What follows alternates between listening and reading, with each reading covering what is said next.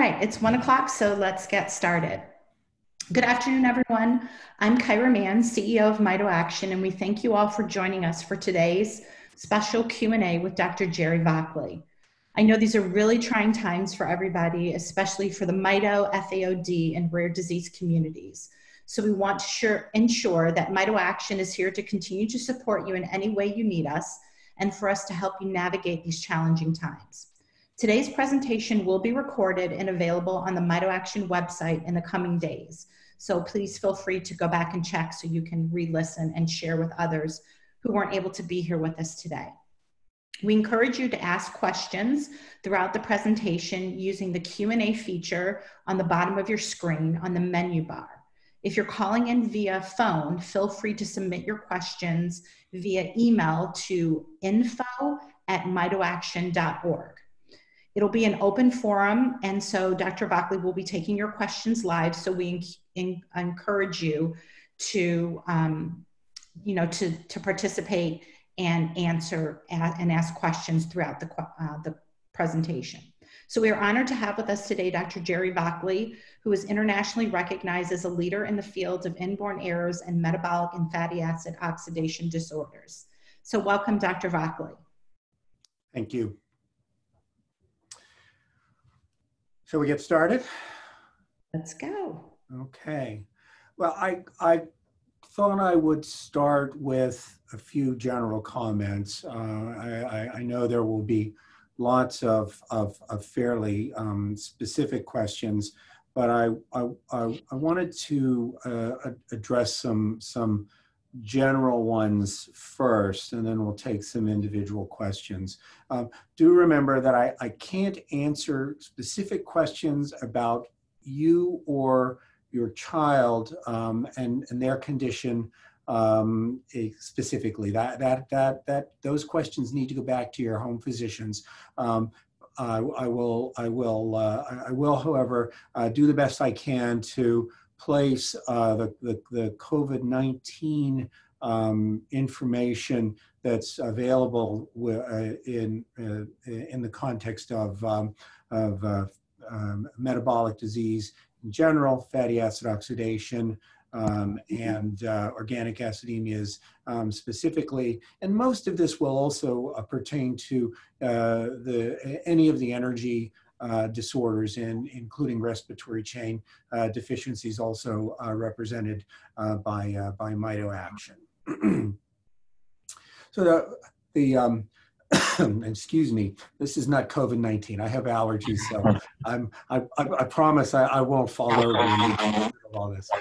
COVID-19 is a viral infection, and you all know that in the context of metabolic disease, stress is something that makes your disorder worse. It can precipitate acute symptoms, and they can happen suddenly. Influenza, one of the worst viral infections that we face on a routine basis, is often thought of as just a cold, just a virus when we talk to patients. And in fact, it's quite a serious infection, and it routinely leads to a lot of problems in our patients. Excuse me. Got some stuff to drink here. COVID-19 is a virus. It's hard to say whether it causes more or less metabolic stress than influenza. Most of the problems that lead to individuals dying from COVID-19 are related to the lung. So it seems to have some sort of predilection to causing pneumonia, and once that pneumonia sets in, excuse me, it becomes more difficult for an individual to recover. Whether the stress on the body prior to the development of the lung issues is similar, worse, or less than influenza, we really don't have any way of knowing. Now, that said, it is very fair to say that an individual with an inborn error of metabolism, an organic acidemia, fatty acid oxidation, or respiratory change deficiency, is at increased risk for having major problems related to that infection, related to COVID-19, than the general population. That may or may not manifest itself as additional problems with the lung, but it certainly represents the kind of stress that is likely to tip an individual with one of these disorders over into a metabolic crisis. So in general, the things that you should do if you feel like you have a COVID-19 infection are the same that you would do with any infection. That is, make sure you continue to keep calories going in. The calories keep your body from becoming catabolic, from breaking down its components to generate energy, and allow you to use that energy that you're taking in the diet to fight infection, regardless of the cause of the infection. Keeping up on fluids so that you don't get dehydrated, and keeping your fever under control using Tylenol or one of the non-steroidal anti-inflammatories. There was some talk about the possibility that ibuprofen might be, there might be some increased risk with using ibuprofen in the face of COVID-19. That really hasn't been shown in any a good study, and it is safer for you to get your fever down. So if you're using ibuprofen for that, then you're going to be better off if your fever is down. Probably better to go ahead and start with Tylenol just to be safe, or safest. But if that's not working, you can still alternate it with ibuprofen or naproxen, as we usually tell you to do when you have a fever. The other main component in dealing with this pandemic, with this infection, are all of the things that you're hearing from the CDC and other and media outlets about preventing yourself from getting it. Personal distancing, keeping yourself 6 feet away from anybody who's outside when you are, isolating yourself as much as possible. Keep your trips to the store to a bare minimum. And if you have one of these conditions, find somebody who can run your errands for you. Just stay home if you can. If you have to go out, wear a mask. There's been a lot of controversy about whether or not a mask protects you. The cloth masks that are being advocated now because of a shortage or an inability to provide everybody with a medical quality procedure mask is not likely to prevent you from getting the disease, but it does help you from spreading it if you're already infected. And if even if it has a little bit of an effect, it's helpful. Please do leave the medical grade equipment for healthcare providers, first responders, anybody involved in taking care of patients with COVID-19. It's critical for them to be able to protect themselves so they can help you, and they don't have any way of staying away from this infection. They're in the front lines. They have to be there. Self-isolating, mask if you have to go out, and keep a safe distance from you and anybody who is around you. I guess I'll dive into the chloroquine issue, because that's one I'm sure a lot of people are going to be asking about. First of all, when you hear that this drug has not been tested in the context of treating COVID-19, that is true. There's been one very, very small, very poorly designed study, almost anecdotal, meaning completely uncontrolled, where the conclusion was it looked like it might have made a difference. There are two other similarly poor studies that have said, no, we don't think it does. It has been used, looked at in the context of many other viral infections because of its proposed mechanism of action, including influenza, and it's not been shown to be effective in any of those. So it's possible it might help against COVID-19, but at this point, that's it. And the idea that the proposition that because it hasn't been shown to hurt, it's safe is just too dangerous for you. This drug does have some adverse effects that are particularly worrisome for fatty acid oxidation disorders. It can cause what's called prolonged QT syndrome. It's an arrhythmia of the heart that is frequent in long-chain fatty acid oxidation disorders and is sometimes thought to be a cause of sudden death when we can't identify any other cause in long-chain fatty acid oxidation patients who die suddenly and unexpectedly. It may make a cardiomyopathy worse. It at least, the tendency for the long QT syndrome to develop is worse if you have underlying cardiac disease, including cardiomyopathy. So you just don't want to use that drug unless there's clear indication that it's effective. There's also information out that suggests it might cause retinal problems, retinopathy.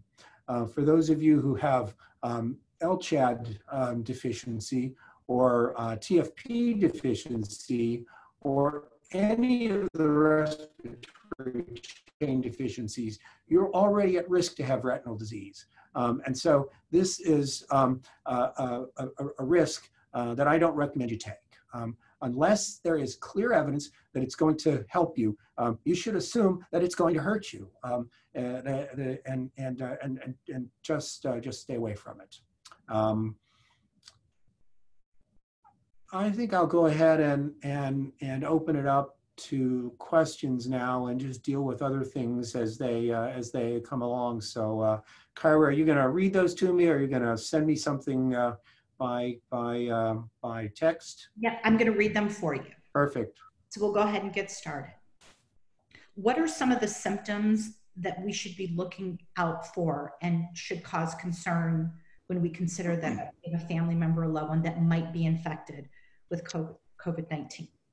It can be very difficult to differentiate COVID-19 from a standard upper respiratory infection, a cold, in the early going.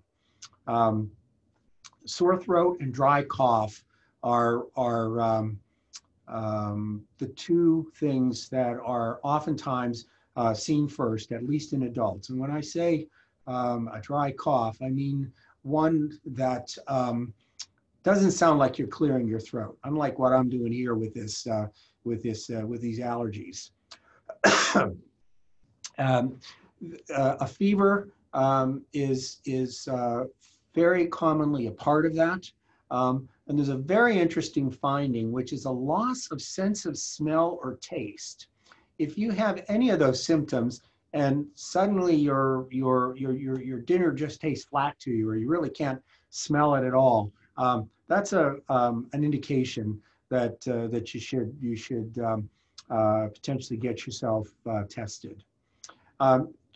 Children can have similar symptoms, but can often be less specific. So you might see a cold, you might see a cough. They can have some GI symptoms, a little bit of nausea and vomiting, or even some diarrhea. So very difficult to differentiate from other viruses. If you haven't been exposed, that you know of, it doesn't mean you haven't been exposed, because there's still some debate as to how frequently individuals can be infected, and be infectious with COVID-19, but it might be as high as 50%. So unless you literally haven't been out of the house and exposed to anybody else, you have to assume the possibility that you could have been exposed. If you have any of those symptoms, the best thing to do is call your doctor, let them know what's going on. You do not want to run to the doctor's office, and you don't want to run to the emergency room, because you're almost certainly going to get exposed to the virus if you haven't already in those settings. So do the things that I mentioned previously: calories, fluids, fever control, rest as much as you can, and only if those measures aren't controlling your symptoms, then you should go to the emergency room, or call your local your PCP or your local metabolic doc. Okay. So along those lines, as we know, there are often opportunities where outside of the COVID-19, it's necessary to go to the hospital for symptoms or things that are going on. Considering the potential danger of exposure in going to the hospital, what are your thoughts about deciding when you should and should not go to the ER? Well, clearly, if you have an emergency, you have to go to the emergency room or seek care. If you're a fatty acid oxidation patient and you're having an episode of rhabdomyolysis, excuse me, speak to your local metabolic doc, and you might need to come to the hospital. You might ask them, can you have me bypass the emergency room and admit me directly? You can avoid the biggest risk there, or at least have them take you right out of the emergency waiting room, and into a safer space. If you're in an accident, if you think you got a broken bone, you got to get to the emergency room or an urgent care center to have that evaluated. So I think this falls into the category, you just have to use common sense, and if it's something that has potentially an adverse outcome for you if you don't go to the hospital, then you got to go to the hospital regardless of COVID-19. Take your mask, and I suspect that when you walk into an emergency room, someone's probably going to hand you one anyway. But take your mask and a personal distance, 6 feet away from anybody else in the waiting room as you check in. Perfect. Okay. The next question. I have 2 children with MCAD. While I know children aren't normally hit hard with COVID-19, if they were to get it, are nebulizers safe to use at home? Let's talk a little bit about kids and COVID-19, and for that matter, age in general. There's a lot of talk in the media about how older individuals, and that really is defined as 60 and above. 60 is not old. Are at increased risk for the more severe side effects or problems with COVID-19, and that's true. But anybody can be affected, and anybody can have one of the more severe presentations. Probably over half of the individuals who are hospitalized are under the age of 60. So it happens.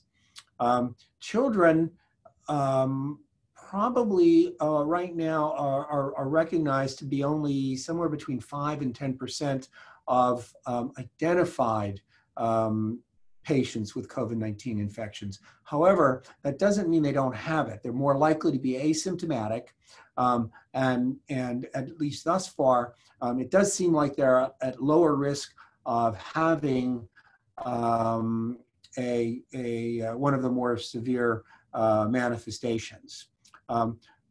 Your question relative to inhaler makes me assume that your kids have a problem with reactive airway disease, and so you have an inhaler around in case they have an asthmatic attack. If they are showing respiratory symptoms, if they're having this kind of allergic cough, or their wheeze, and it's a situation where you would otherwise use their inhaler, absolutely use their inhaler. Guidance right now is that inhalers are safer than nebulizers. So if your kids can use either one, opt for the inhaler because there's less dispersion of droplets into the atmosphere, into the environment, than with a nebulizer. But if you have to use a nebulizer, put your mask on and just go ahead and use it. I should also probably address the question of do we know of anybody with any of our diseases that have had COVID-19?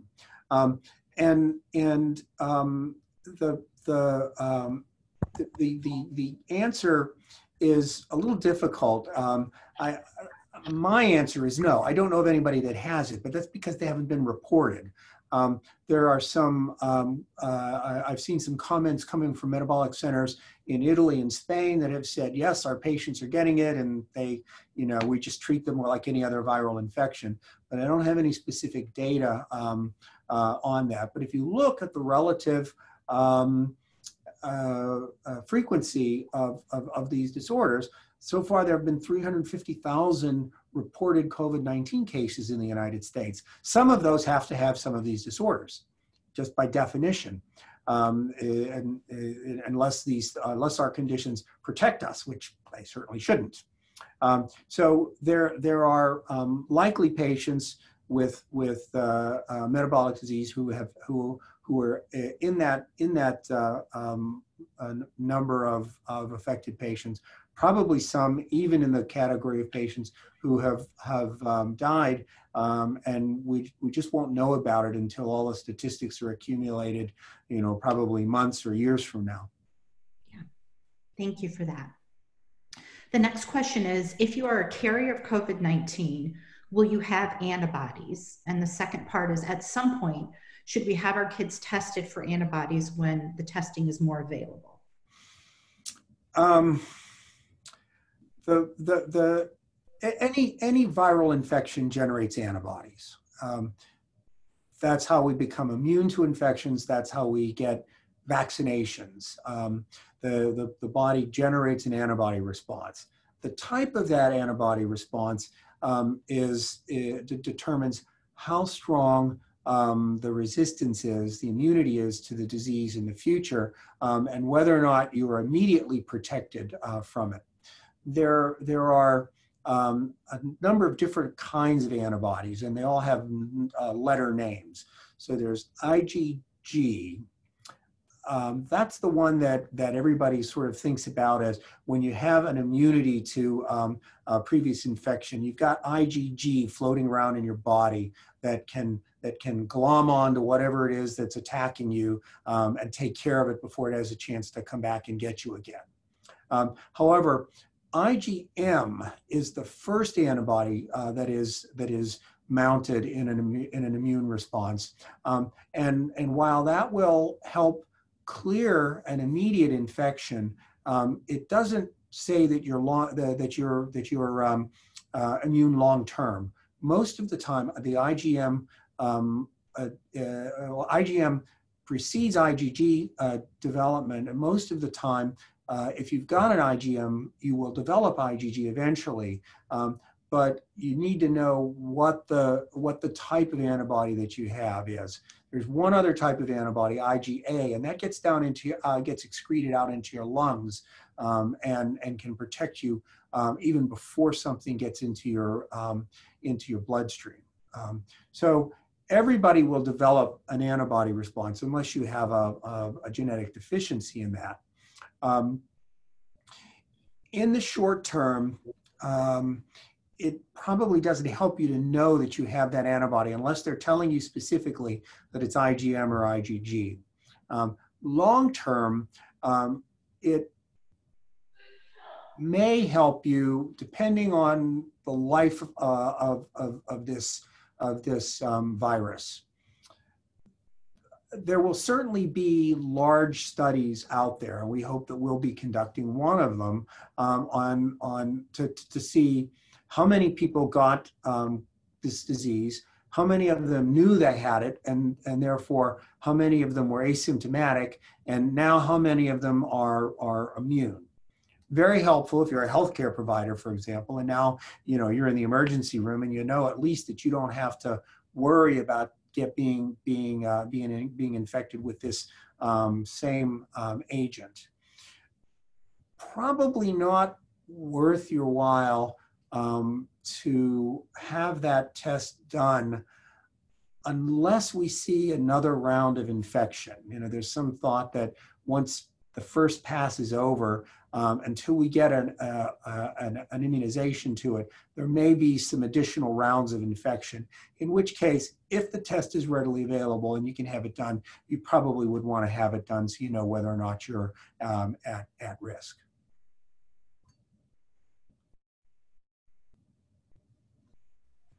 Okay, there we go. Thank you so much for that. My 3-year-old son has VCLAD and hyperthyroidism. And it looks like it is going to be admitted to the hospital. How can I protect him from getting ill while in the hospital? You have to trust your hospital.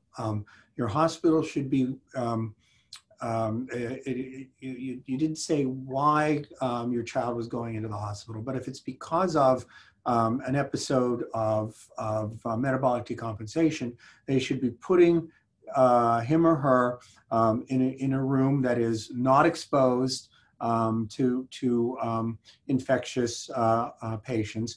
Right now, hospitals are trying to cohort them into separate parts of the hospital. That may or may not be completely possible. But then everybody should be taking precautions who's caring for your child. Here at Children's Hospital Pittsburgh, we've got a lot of things in place. First of all, everybody who's in the hospital has to wear a mask. If you're going in to see a patient, we wear the mask. We are limiting the number of people who see a patient. That endless stream of people who come in to see your child when admitted. First there's the intern, then there's the resident, then there's the fellow, then there's the general attending, then there's the metabolic fellow, then there's the metabolic attending, and all you want to do is go to sleep, right? Well, that's not happening now. We're sending one person into the room. They're responsible for telling everybody else what's going on, and that limits the exposure to somebody who has no known viral exposures. And then finally, the COVID-19 patients should really be very, very well isolated, cohorted away from the other patients in the hospital.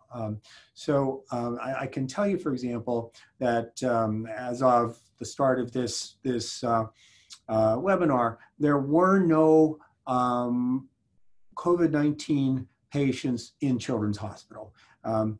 So far, it hasn't hit us. We also haven't had any of our staff affected. And so you're actually probably safer in Children's here than you are out in the street where there are people walking around who have the infection. That's not going to last. So you don't want to be in the hospital if you don't have to. But if those kinds of, and I did mention hand washing in and out of the room, everybody should be hand washing. And I think I didn't say that in my general comments. As one of the effective ways, just constantly washing hands. So those are the things that will keep your son or daughter safe in the hospital. Okay, great. This one might be a little bit too specific, but we're going to give it a go. Is 1.5 times maintenance DT still okay on the heart and lungs if COVID-19 is causing inflammation in the lungs? And what are the risks of fluid overload? Yeah, that's a pretty specific question. I'll try to be general and hopefully give you some information. But this is going to be the kind of thing that your metabolic physicians are going to be standing there working on with your intensivists. You mentioned D10 1.5 times normal maintenance. Many of you will recognize that as our secret sauce, our magic recipe. If you come into the hospital, we give you that. The reason we give you that is that gives you an amount of glucose that we know is sufficient to start shutting down catabolism and negative energy balance and turning it back into positive energy balance. So when we don't have anything else that we can do, that's what we do. So that will likely still be the first line of treatment if you happen to be admitted for COVID-19. You're right to worry that in the context of lung inflammation caused by pneumonia, caused by the virus, that you can have fluid leakage into the lung, and so that will have to be watched very carefully, and your intensive care team and your metabolic doctors will know to do that. Okay, great. Thank you so much. Hospitals near me have stopped admitting peds.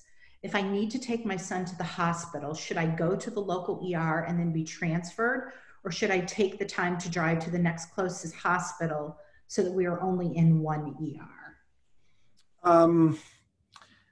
Depends on how far you have to drive, and I'm sorry to sort of dodge that question on you, but it is certainly safer to only be in one emergency room, but how sick you are or your son or daughter is really going to determine whether it's safe for you to take that extra time to drive to your local metabolic center. Ideally, that's the place we'd like you, or the next closest hospital that's taking pediatric patients if it takes you too long to get to the local hospital.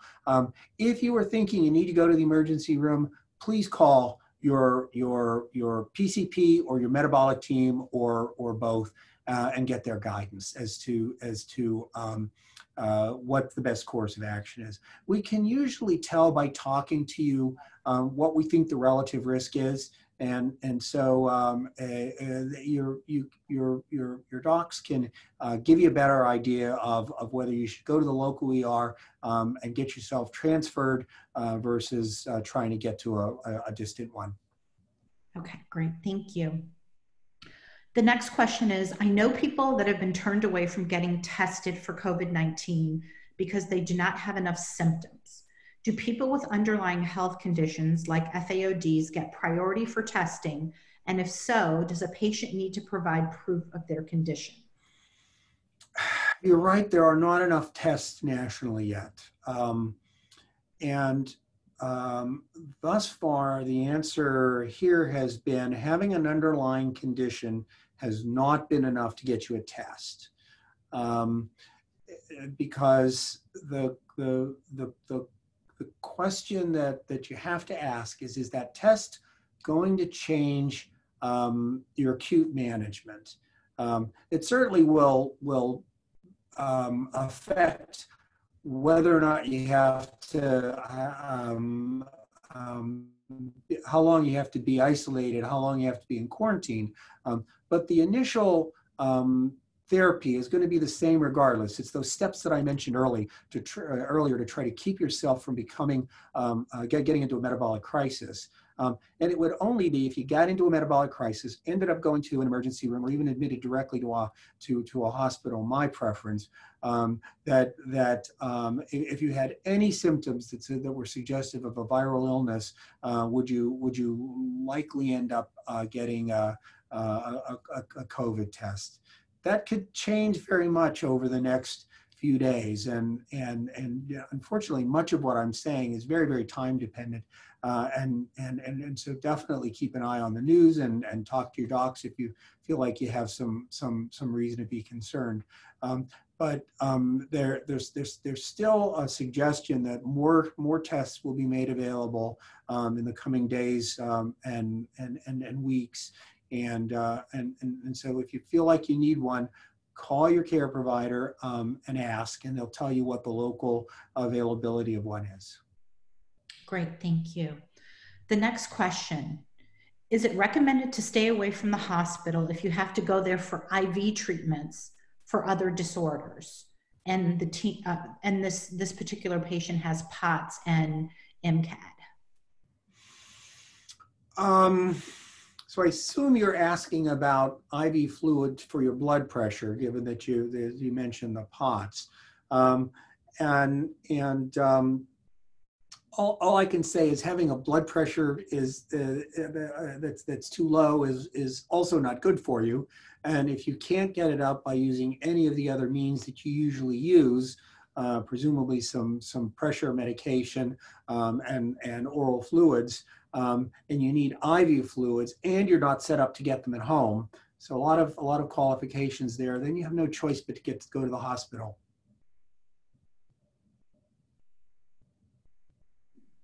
Okay, great, thank you. We're in Canada, and my daughter has Al-Chad. It looks as though our chief medical officer is conducting a study for a malaria drug to treat COVID-19. Is this the same drug you were speaking about? Yes, that's probably the same one. I don't know about the Canadian study in particular, but I assume that's it. Okay, great, thank you. I have my son tucked away in the house for the past 3 weeks with an occasional car ride. Is there anything else I should be doing to keep him safe? Yeah, keep yourself safe. Being in quarantine with a partner or kids or anybody without being able to get out is tough.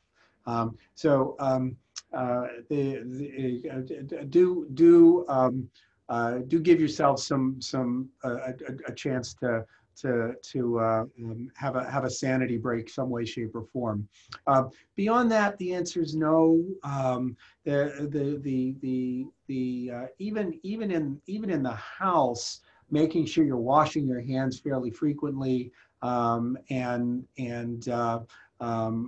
keeping some distance when at all possible is reasonable. But there's not much else you can do as long as you're not going out and getting yourself exposed as well. So you stay safe, your child stays safe. Perfect, thank you. I've heard that if this gets worse and there is a lack of equipment, that they will choose healthier individuals, and that FAOD children individuals would be on the list for those to be excluded for immediate care since they have a metabolic condition. Is there truth to this? No discussion of that. And in fact, I think it would go the other way around. At least in a pediatric center, everybody who comes into a pediatric center is a patient who has decades of long life ahead of them, by definition, if you can keep them healthy. We're all trained to take care of chronic disease, and we would never let the presence of a chronic disease influence our use of otherwise life-saving interventions. Remember, we don't have any reason to think at this point that because of these diseases, you are at an increased risk to have a problem with your lungs. That's what's killing people, it's the lungs. And so you will be you will be cared for in the same way as anybody else, it may well even be that you have priority because you have other risks that can be ameliorated by bringing you to the hospital and treating you more aggressively rather than saying, why don't you tough it out at home and see if we can get through this.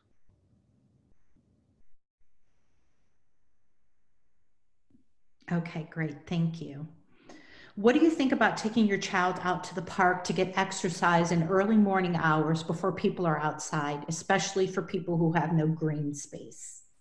Yeah, at this point, most stay-at-home recommendations are including an exception to go out and get personal exercise in a setting that allows you to keep your distance. So if you can stay 6 feet away from anybody else, then absolutely feel free to go out. The outdoors are going to be safer than indoors, so don't make that exercise a grocery shopping trip. Make it a walk around the block.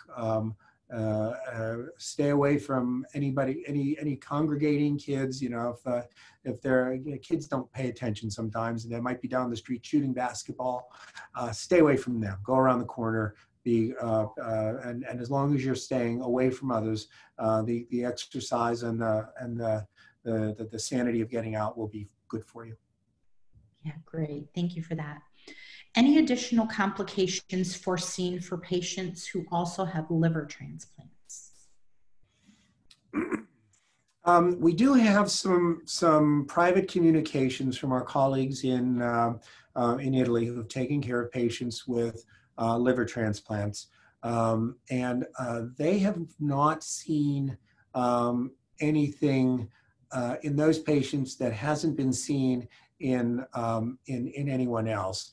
The immunosuppression that is used chronically in patients with liver transplant is not doesn't affect the response against respiratory viruses very much. So I can't say there's no increased risk of getting infected, but it doesn't seem like there's a big increased risk that you face over everyone else.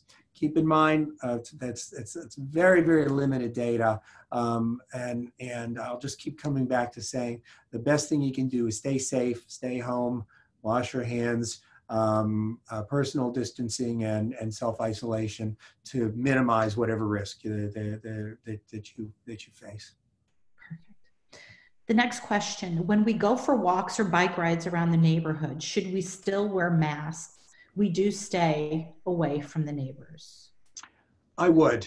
I think this is a situation where it's better safe than sorry. This is droplet spread. 6 feet is a fairly safe distance. But if somebody sneezes 6 feet in front of you and you walk into it, it's no longer 6 feet. So I would wear the mask. Thank you. The next question is, are kids with FAODs at higher risk given underlying risk of cardiomyopathy?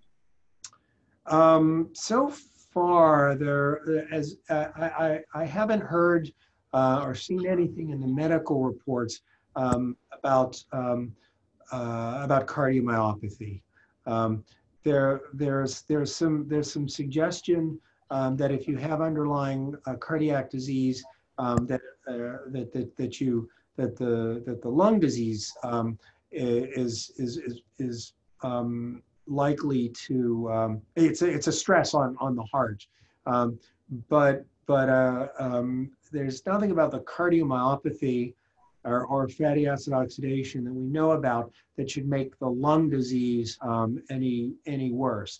I do worry that if you have a cardiomyopathy and you undergo any metabolic stress, COVID-19 or otherwise, that your cardiomyopathy could get worse. So your physicians certainly should do a good physical exam looking for signs of worsening cardiomyopathy. Doesn't mean you have to have an echo, but maybe an EKG, and certainly a good exam where a physician's able to listen to your chest for signs of cardiac failure.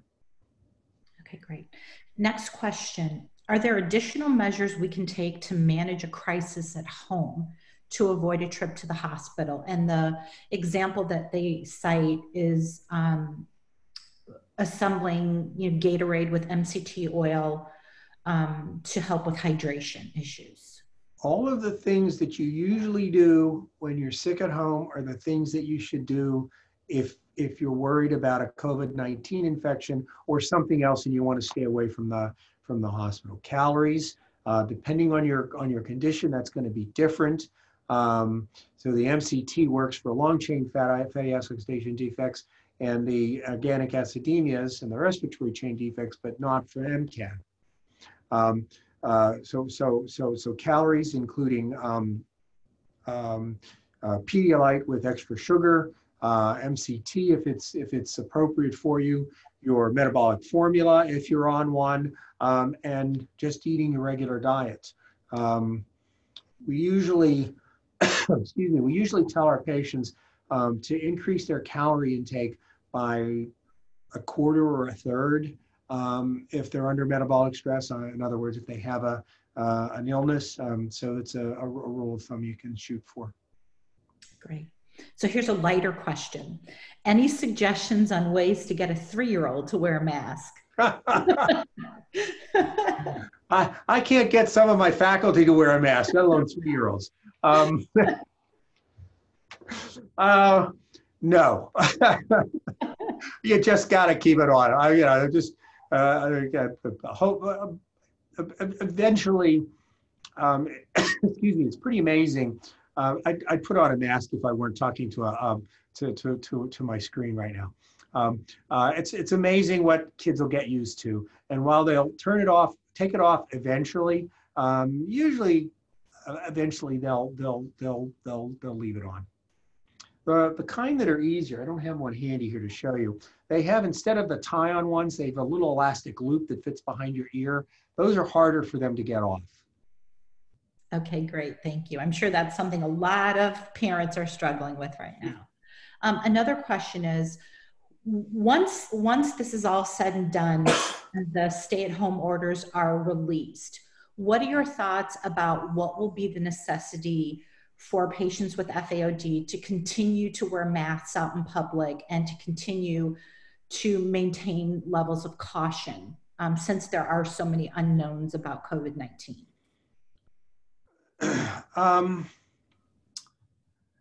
I would say that everybody, not just patients with metabolic disease, but everybody really ought to be looking at a cautious reintegration once things are lifted. I would assume that schools are not going to go back into session for kids. You're going to be dealing with neighborhood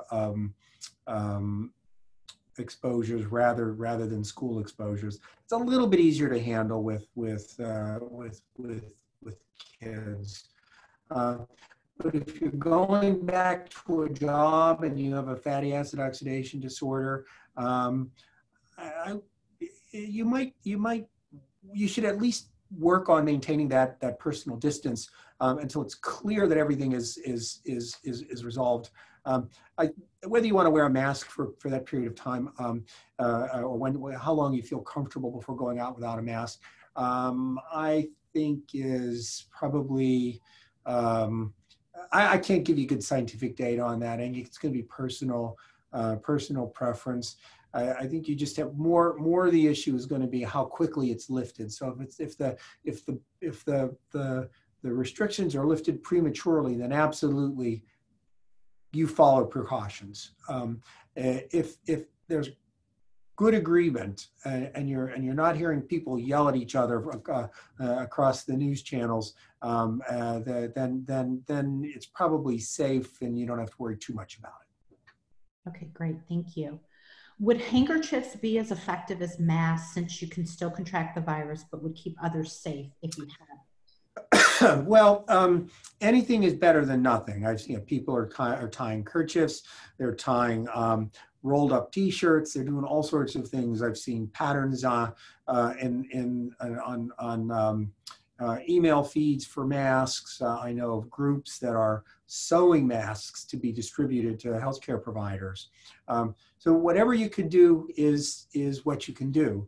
I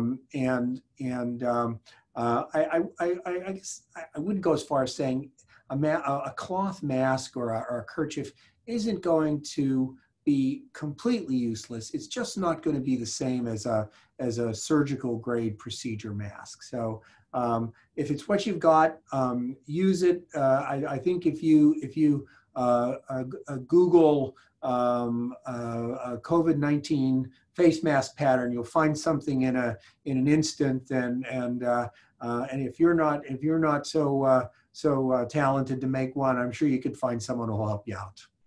Perfect, thank you. So I have one last question before we wrap up, and that question is, hang on one second here. I'm from Mexico, and for some reason we have much less COVID-19 than in the US. Are there any studies showing any differences due to cultural differences or ethnicities, and why some people are getting it and not? Not right now. There are certainly going to be some factors that are identified down the road that are protective against this virus.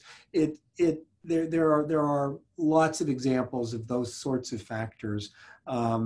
They tend to be very minor effects, however, and they're only obvious when you look at them across a large population. It is true that we have fewer reports of COVID from Mexico than we do from many countries. But then, we also have fewer reports of COVID in some parts of U.S.